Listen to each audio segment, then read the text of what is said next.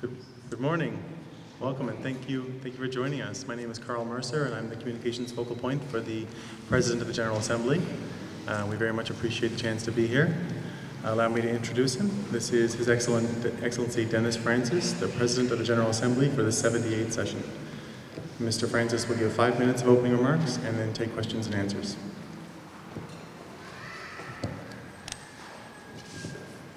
Is it on? Use this one. It's on. Good morning, and thank you for joining us. Allow me to state up front that I am very honored to be here with you. And I would like to use this opportunity to commend the government and partner governments of the Pacific Islands Forum in elevating this critical matter of sea level rise for the attention of the international community, whose support and intervention is absolutely necessary to address the dire issues of climate change impacts.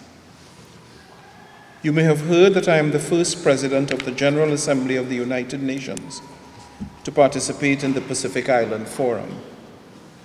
And you may ask, why now? My answer to that would be, why not?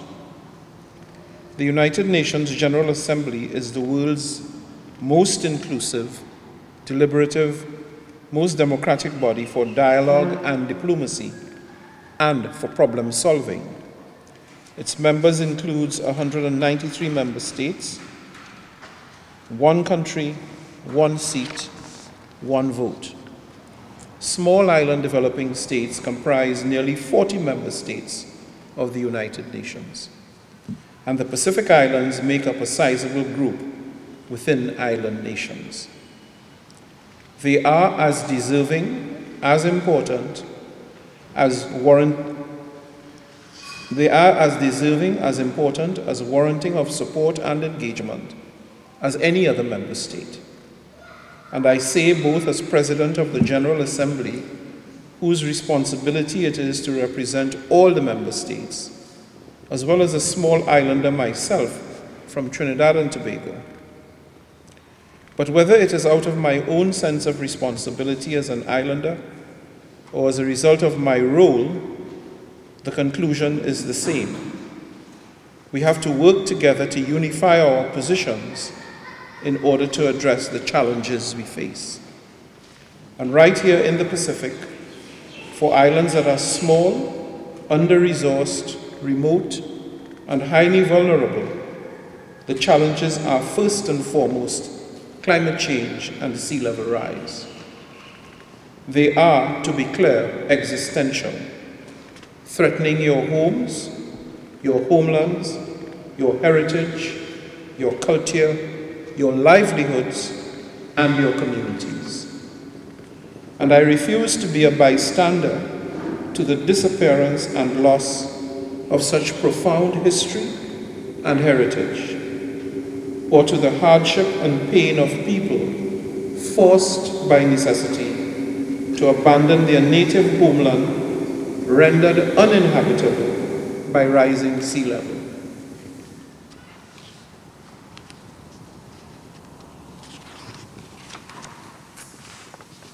The General Assembly of the United Nations.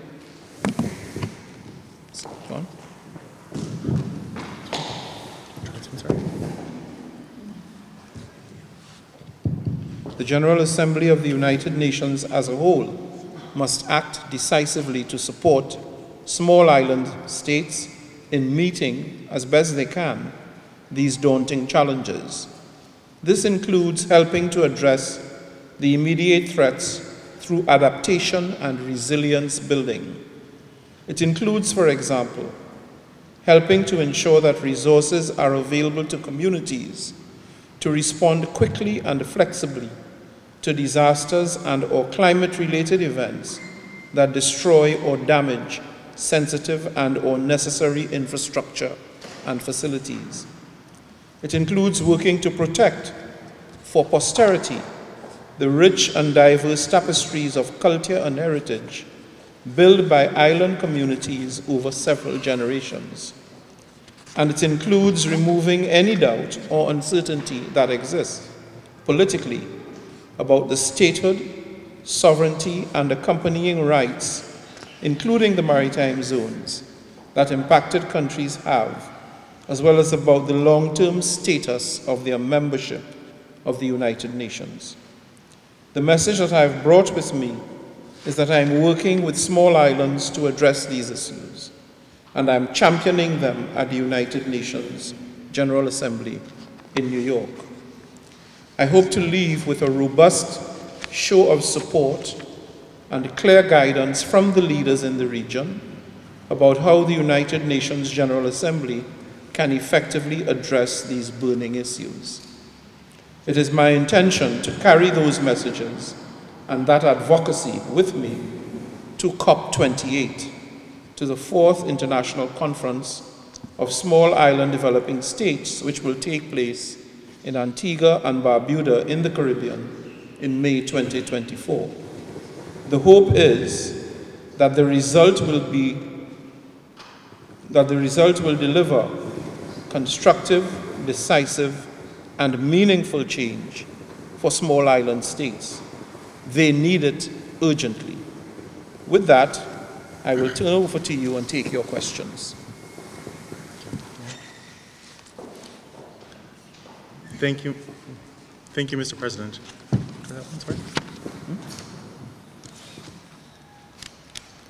Thank you. Thank you, Mr. President. Oh, okay. We'll try our best. So we'll take questions, possibly 2 at a time. Allow me first also to introduce former President of Costa Rica, President Carlos Alvarado, who's here joining the PGA.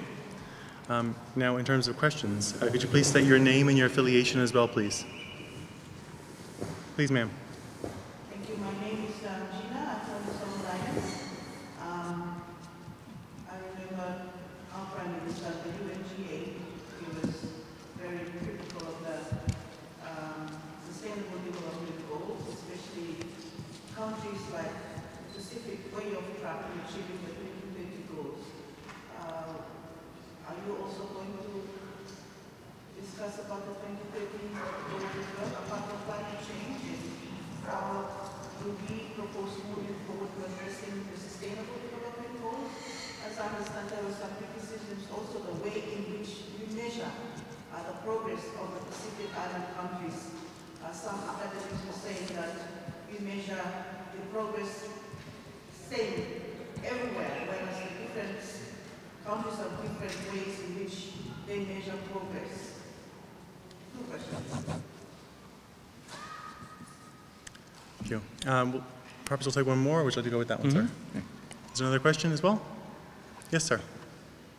Felix TV, Hong Kong, China. Obviously, there's a lot of different institutions. They are analyzing, they did survey a lot of gas, single gas productions, waiting for different governments to sign to go ahead. But more than 40 years to go ahead already.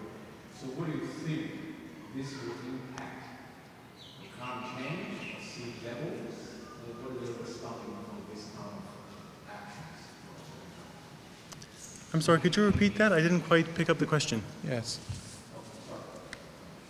My question is the sea level says that as temperatures higher rise, okay, that related, sounds related to the coal mines sector.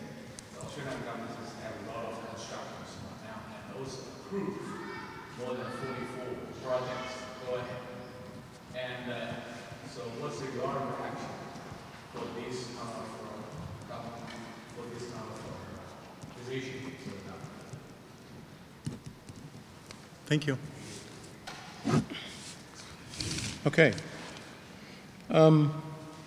Regarding the question on the SDGs, the Sustainable Development Goals, you asked whether I was going to be discussing the SDGs. You also made reference to the fact that in the Pacific Island states, the SDGs are off track. Well, let me put it for you in the wider global context.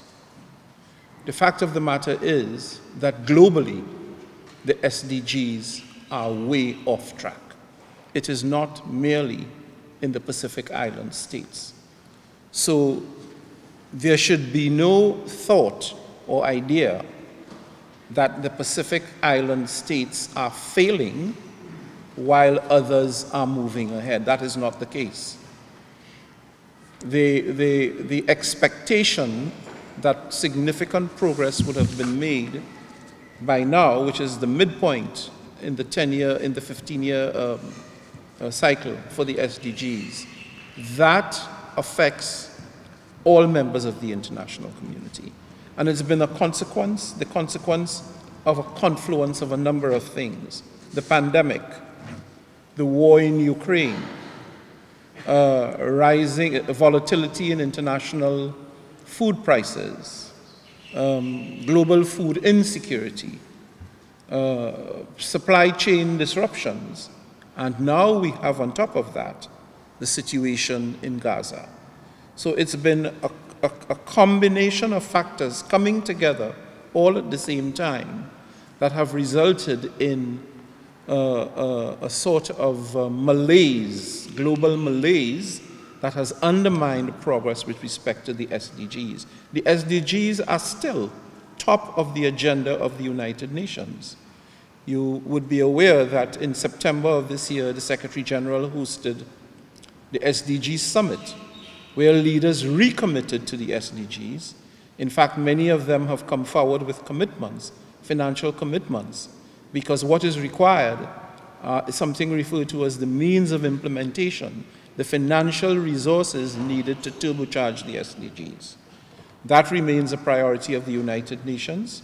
We are working hard on it because it is a commitment that the UN gave to the international community to address issues such as poverty, hunger, the lack of access to proper education, healthcare, etc.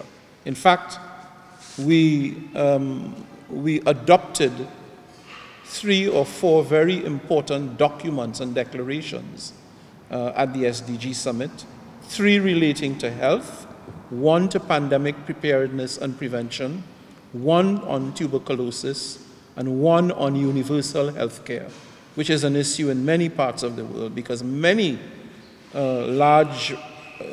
countries, large proportions of the population do not have access to proper health care.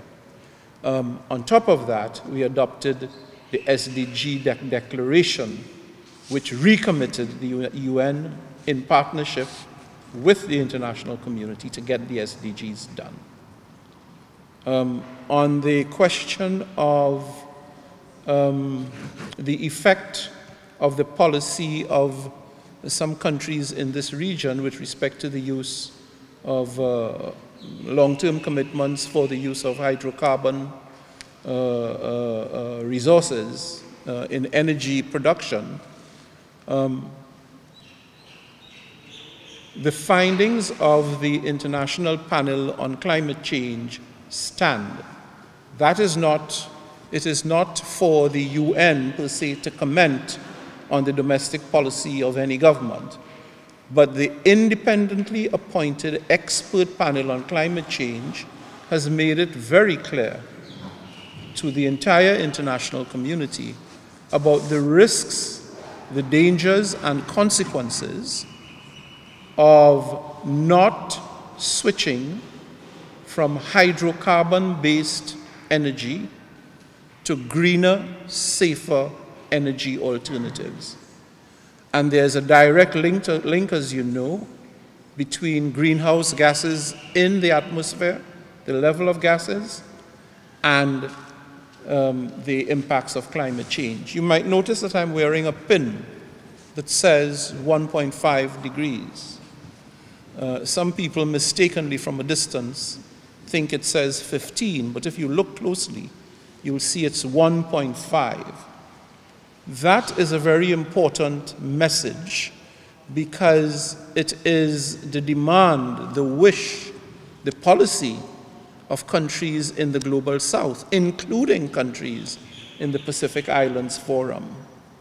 that the level of global warming should be kept to 1.5 degrees beneath pre-industrial levels in order to ensure the safety and sustainability of the planet. Climate change is going to impact, it is already impacting our daily lives in very many ways. I don't have to tell you, you live on an island, you know.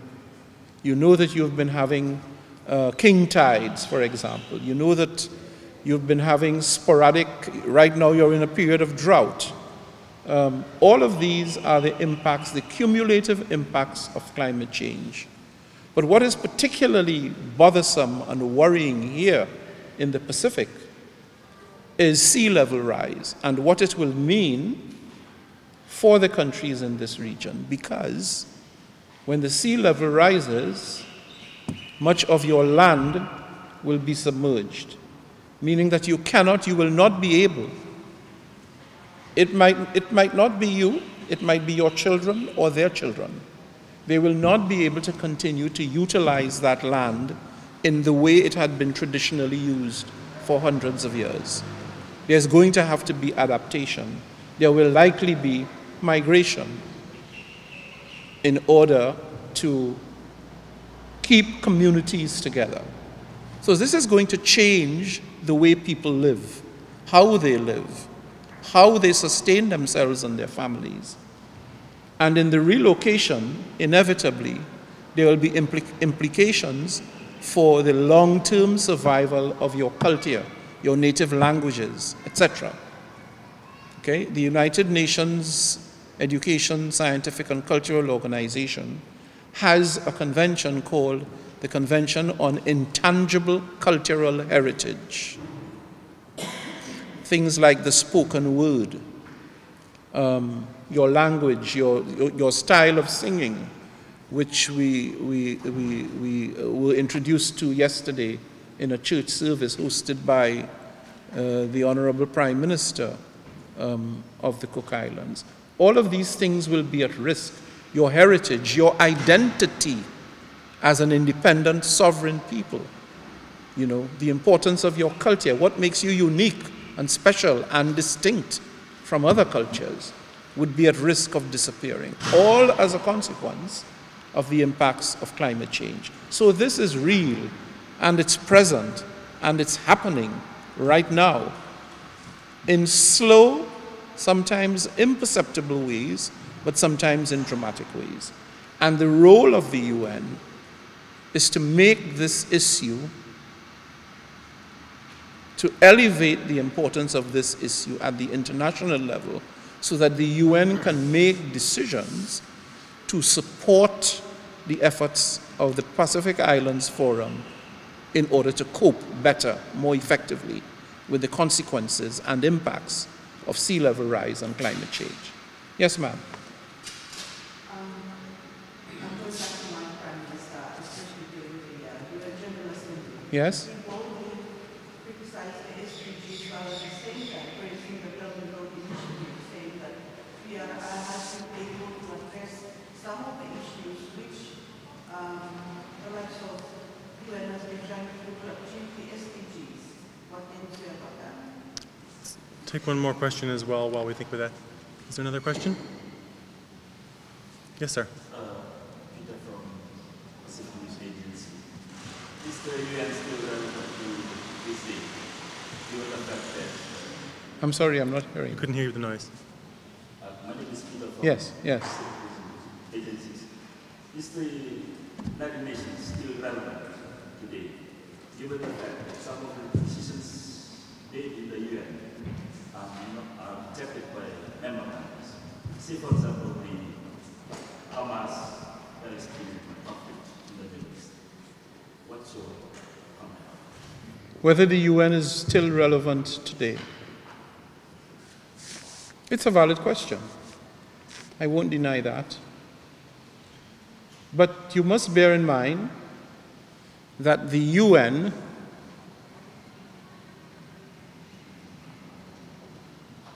does not per se have an existence independent of its members. It's the 193 countries, sovereign countries, that exist on the planet who make up the UN. And each of those 193 countries are sovereign. They have sovereign rights. They make decisions, and they have the power to make decisions in their own interests, individually. What the UN seeks to do is to try to get these countries to collaborate and coordinate and come to a common understanding and approach on the major global issues requiring attention. Because no single country or region, regardless of how big, how powerful, how wealthy, how well-resourced, how technologically provisioned, can solve those problems alone. Problems like, for example, climate change and sea level rise.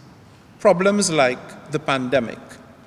Problems like international terrorism. Okay?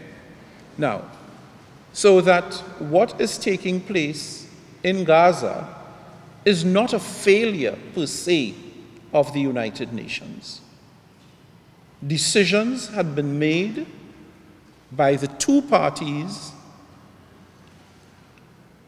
at combat in Gaza that have led to the current situation. What the UN has been seeking to do, both the Secretary General and I, independently, have been to insist that the hostilities stop immediately.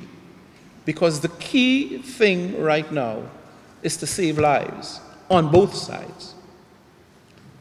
I think I read a statistic this morning or yesterday that says, I think 11,000 people have died thus far in Gaza, many of them babies. Hundreds of Israelis, soldiers, and civilians have also died. We have insisted as well that Hamas must release all the hostages unconditionally,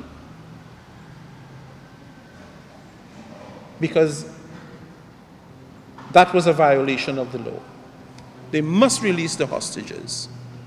And also that the hostilities must stop in order to allow humanitarian aid and support to get into Gaza in order to render assistance, urgent assistance, to the people who need it. Okay? Now, that is the role of the UN. The UN is there to ensure that people's human rights, their humanitarian rights, their right to life is upheld and honored by all countries in the UN. And what is taking place in Gaza leaves a lot of room for concern and worry that basic international rules, the rules of war, it might seem strange to you, but war has rules.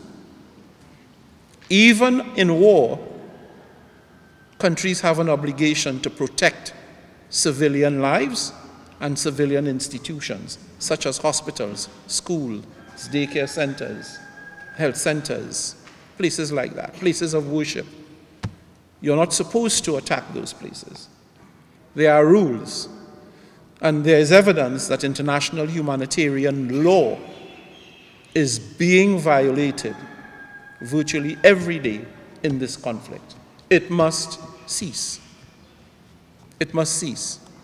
The dehumanization of human beings cannot and must not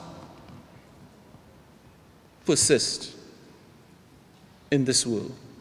Because at the end of the day, we all have the same rights. We all have the same human rights. They are universal, they are indivisible, and they are inalienable. They cannot be taken away. They are your birthright. And that's the message of the UN. That the violence and hostility must stop in order to, and a return to some process on the basis of which a lasting peace can be built. Violence only creates a cycle that takes us on a race to the bottom.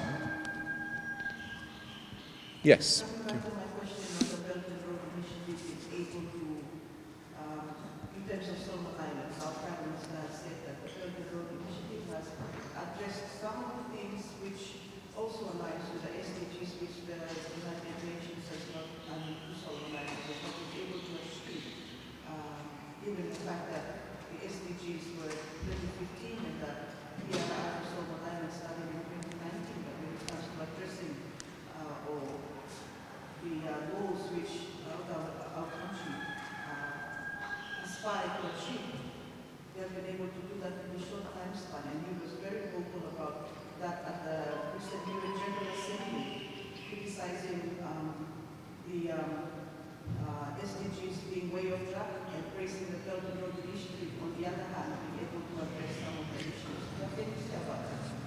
What I will say is that I don't know the details and the specifics. What I will say is that the SDGs is a global agenda for development that has been established by the United Nations in consultation and negotiation with the 193 member states that comprise the UN.